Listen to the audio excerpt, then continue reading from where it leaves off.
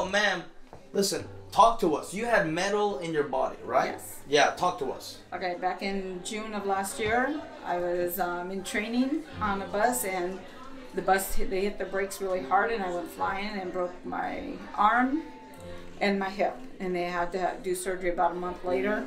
They didn't realize it was broken until a month later. And they put 3 screws in my hip, and they're supposed to remove them in a year later.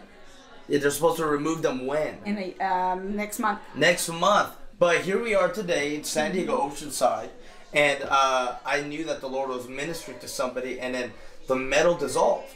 Yes. And as proof, I mean, you don't have any pain. As proof, we have this metal detector. Okay, all right, here's metal, because, all right, so look at that, metal, and where was the metal? The metal screw, look at this. That's my arm. That's your arm, okay. Oh, my wallet. Your wallet, look at that. See? I was like, I took it all last Okay, time. so check this out, yeah. Wow. She took the wallet out, and now the metal screws were right here in the hip. Yeah. Point where? Touch where? Right there, but nothing. Jesus is king, people of God. He dissolves the metals. He gives people real bones back. God is good. Wow. Amen.